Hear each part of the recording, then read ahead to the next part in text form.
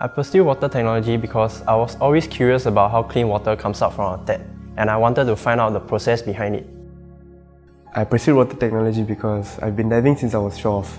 I love the feeling of being immersed underwater, and I wanted to study its various attributes. Water technology is a process where water is being analyzed and various means is used to determine how to treat it in the best way where it's safe for usage and consumption. In my course, I learned about the theoretical aspects of water technology. I picked this skill set to put those theories into practice. I learned how to analyze water and to provide the necessary treatments to make it suitable for public consumption. One aspect of water technology is planning how water flows to different places. We use different pressures and pipes to overcome different situations, such as an uphill or a flat plane. From there, we learned that it's easier to go with nature than against nature.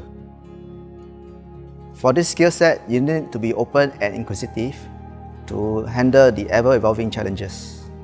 Water technology is an evergreen field where government policies or future initiatives will definitely increase the demand for it, where you can be engineers, technicians, both in mechanical and electrical field. During the water treatment process, a lot of waste is generated. In the future, I hope to develop technologies to turn this waste into energy.